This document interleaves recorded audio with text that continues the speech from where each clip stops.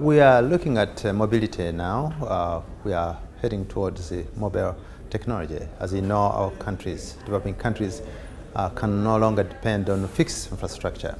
And it's mobility now that is happening.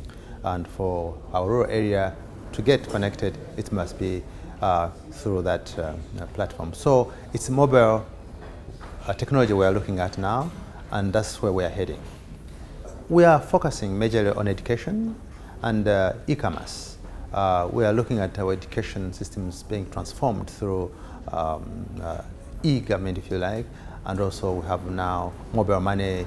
For the first time, the rural population is able to transfer money services, and it's banking now as normal. So it's commerce and education majorly we're looking at.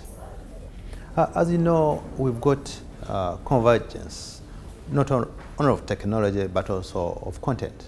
For example, in Uganda, we've just merged communication with broadcasting.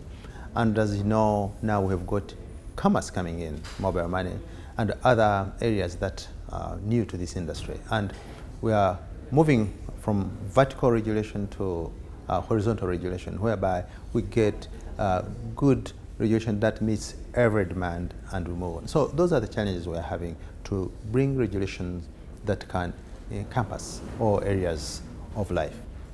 It's great because you have opportunity to meet regulators from other jurisdictions, meet civil society, different organizations, pressure groups. So we've been able to interact with the quite many wide-ranging people, and we are so happy that we have learned quite a lot from a world perspective.